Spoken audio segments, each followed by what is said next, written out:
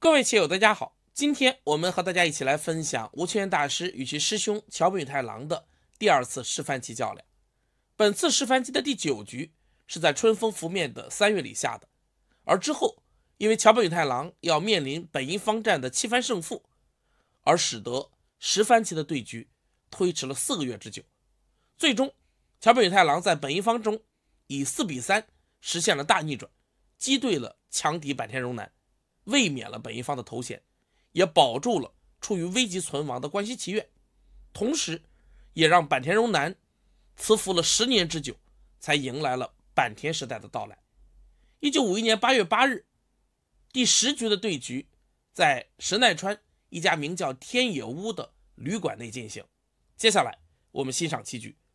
本局由意气风发的桥本太郎执黑先行，开局双方很快形成了错小目对象小目的布局套路，白棋挂角，黑棋反挂，接下来白棋靠定型，黑棋长也是最稳妥的下法，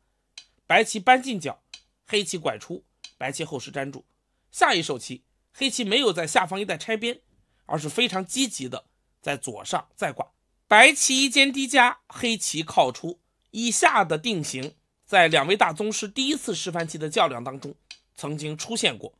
白棋虎，黑棋在上方拦住。下一手白棋紧凑的逼住，随时盯着脚部小目这颗子的动出，而黑棋下一手棋依旧选择了古在此处的下法，但是 AI 对此有不同意见，他认为这手棋稍缓，补了一手，白棋依然有顶出拖等等的动出手段，所以黑棋最佳的应对是在此立下。脚部的这颗白子既然总是吃不住，干脆就不去理它，立完之后对于边上白棋的威胁增加，以后2路点以及下方的逼住都是眼见的攻击手段。实战当中黑棋走完之后，吴大师下的也非常积极，如果此时直接在上方拆2，黑棋的逼住成为绝好点，只要这2颗子不活，那么暂时脚上的这颗子白棋就不敢动。实战当中白棋非常积极的在右上逼住，黑棋没有马上打入，桥本太郎在左下角先试探定型，也有为右上一带战斗做好争死准备之意。此时正值8月酷暑之际，天野屋内除了配上电扇以外，旅店老板还专门给对局者提供了一个大冰柱，窗外的河边是一片大松树林，一群工人忙忙碌碌的在河岸上做着防汛工作。下一手棋白棋搬，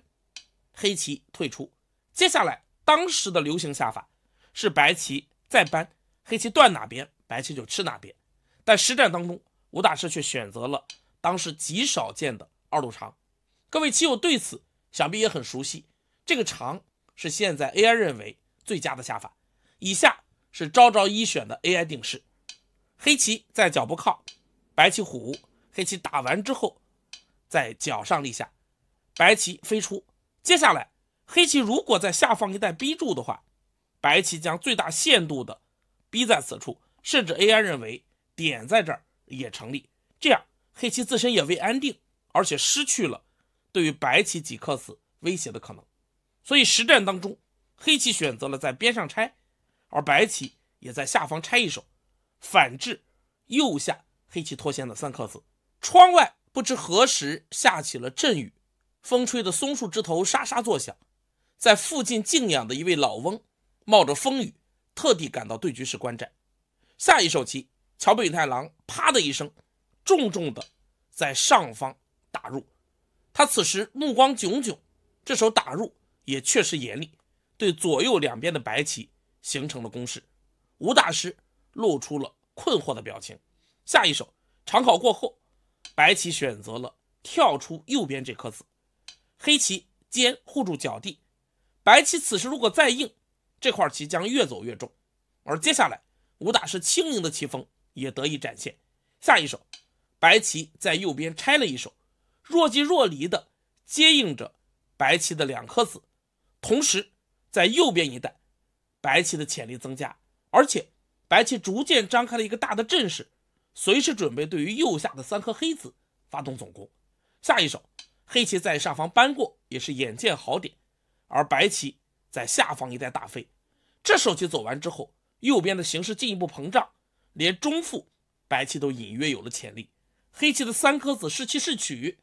桥本太郎必须做一个决策。下一手，黑棋在下方稳健拆一，要求就地做活，而白棋接下来马上在左上动出。白棋有意看清了上边的这颗子，动出之后考验黑棋如何行棋。在第一次示范棋较量当中，白棋顶在此处的时候，桥本太郎将2颗白子放出，结果在这一带的作战大为的亏损。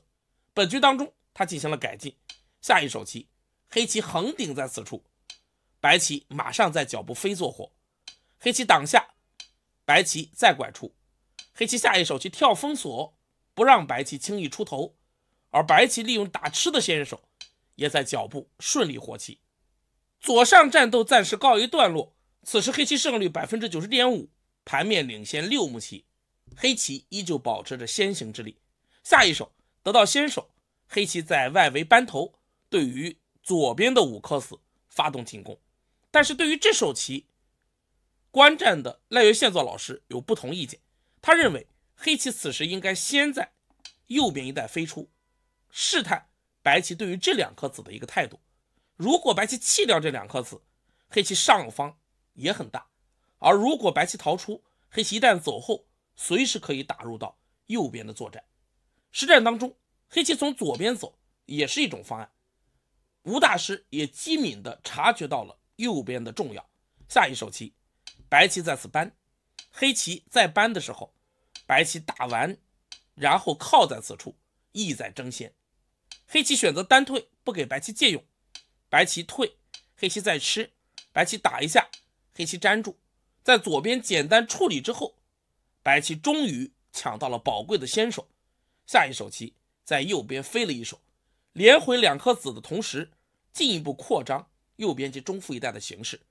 但是 AI 在这个地方有不同的看法， AI 始终强调白棋在中腹行棋之前，一定要先在脚步靠一下，试探黑棋的应手。黑棋如果立下，那么白棋先手便宜，而如果黑棋虎的话，白棋退，脚步的扳严厉，黑棋再立下，白棋再飞或者在此跳，这样边上一带的防线要更为的巩固。而实战当中，白棋直接在中央飞，桥本太郎抓住时机，马上从2线渗透进来。下完此手，桥本太郎双手抱胸，脸上充溢着必死一战的凛然之色，而吴大师也果断出手。下一手白棋靠了上去，但是此时靠和先前已然不同，黑棋多了这颗子之后，接下来尖在此处强硬反击，白棋扳，黑棋在脚步退，白棋再尖寻求联络之时，黑棋冲，白棋挡住，然后黑棋尖在了此处。白棋此时如果粘住，黑棋顺势在此大飞，这样黑棋在边上做活并没有问题，如此白空被洗劫一空，白棋不肯。实战当中，白棋选择了尖在此处护住空，但是黑棋爬先手，白棋在跳的时候，黑棋刺完再从2路断，次序井然，这样黑棋在这一带的实地收获巨大。白棋虽然再度变后，但是边空不可避免的损失了，吴大师错失了先在上方靠的要点。但局势依旧漫长，此时黑棋胜率 96.2%， 盘面领先6目棋。下一手棋，白棋得到先手，在上方掉了一手，若即若离的试探黑棋的态度。黑棋接下来选择了针锋相对的在左边点反击，白棋爬，黑棋退，接下来白棋断，护住上方的断点，而黑棋则后实打吃，白棋再度得到先手之后，在上方靠出，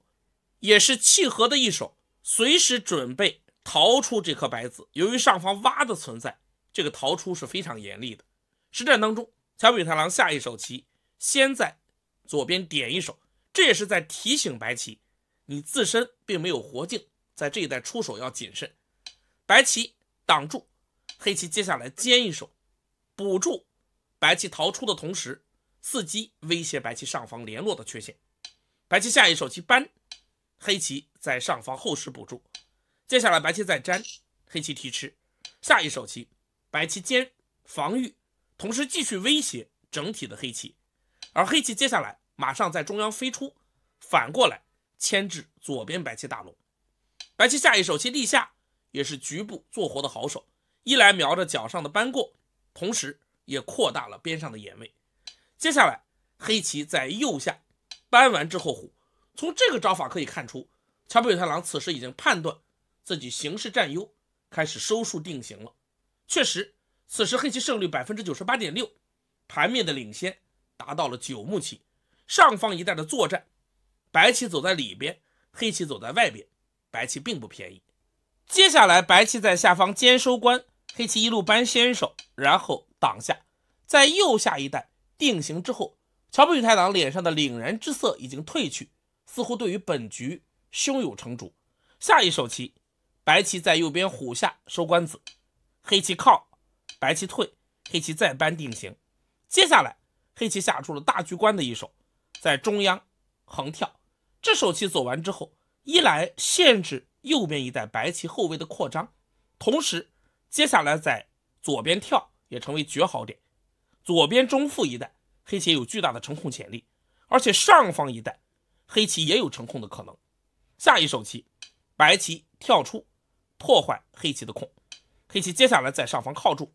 白棋扳的时候，黑棋连扳又是紧凑的好手。桥本太郎优势下毫不手软，越战越勇。下一手棋，白棋在上方顶出，黑棋爬过，然后白棋开始在中央制造头绪。本局桥本太郎的表现与之前第9局判若两人，全局下的进退有度，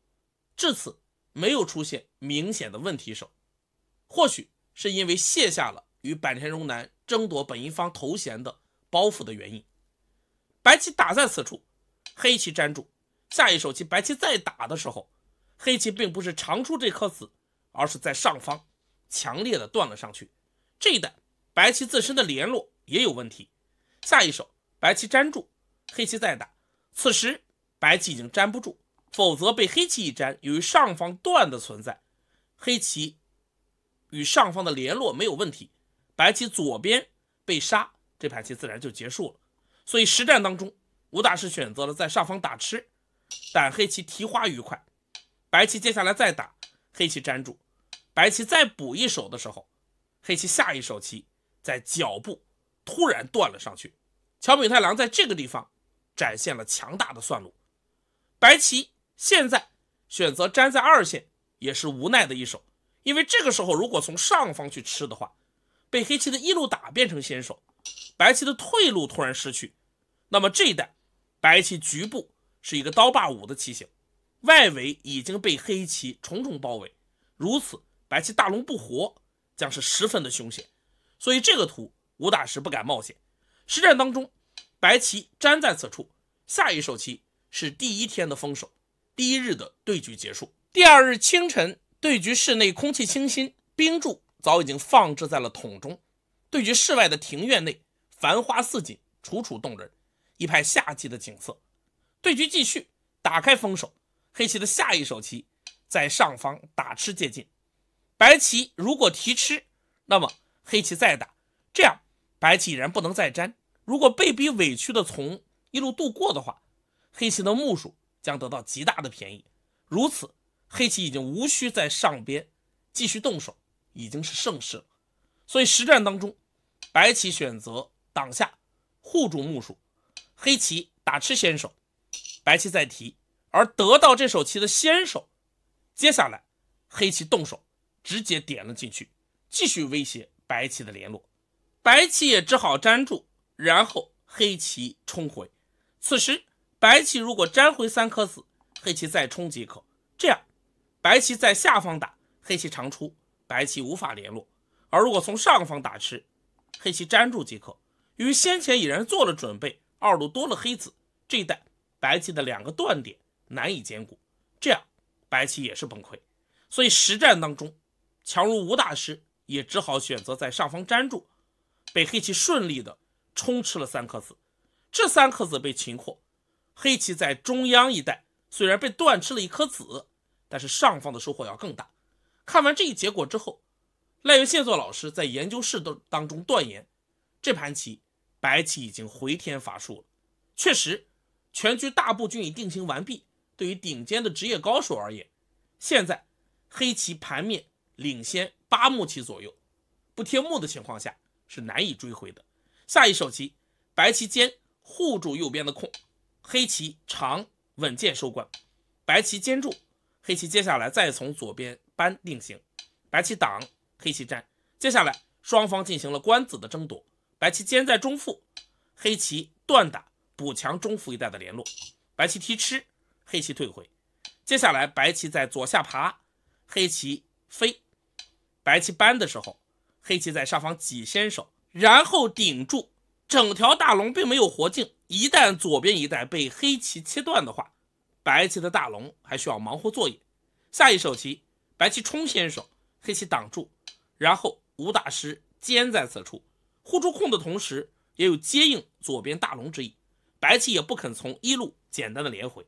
而黑棋再度得到先手，回到边上跳防御，次序井然。下一手棋，白棋冲出，黑棋点在此处，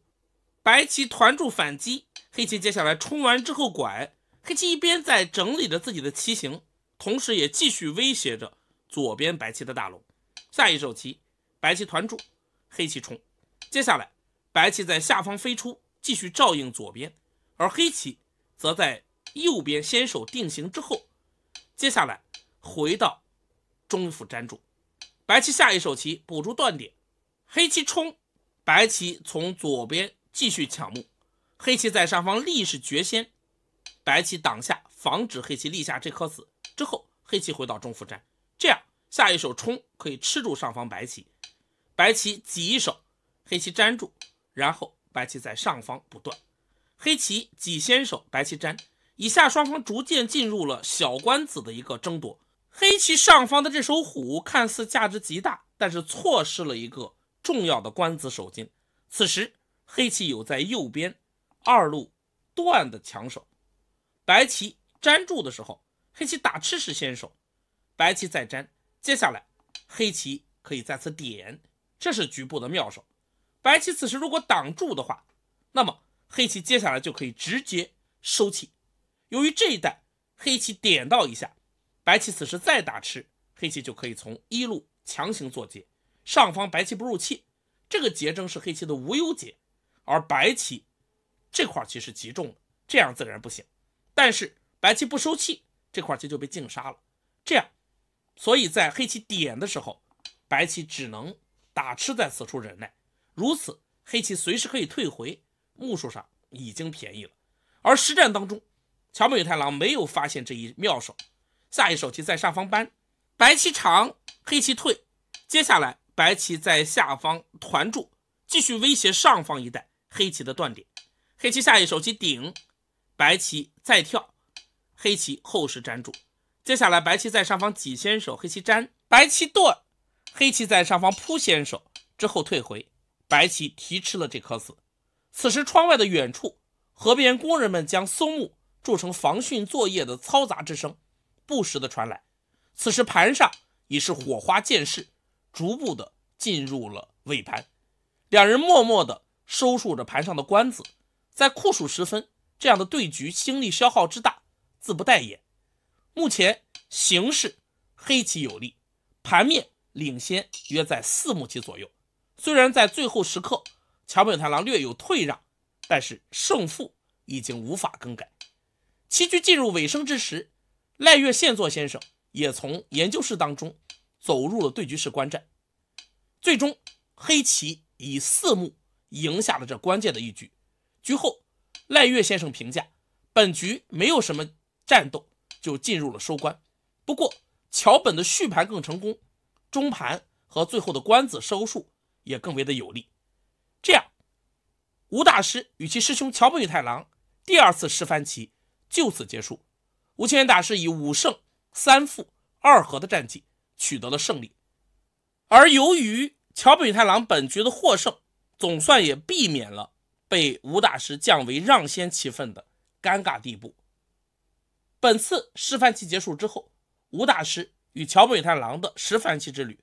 宣告终结，而接下来他将迎来与自己的老对手藤泽库之助的第2次示范棋，一向性格温和、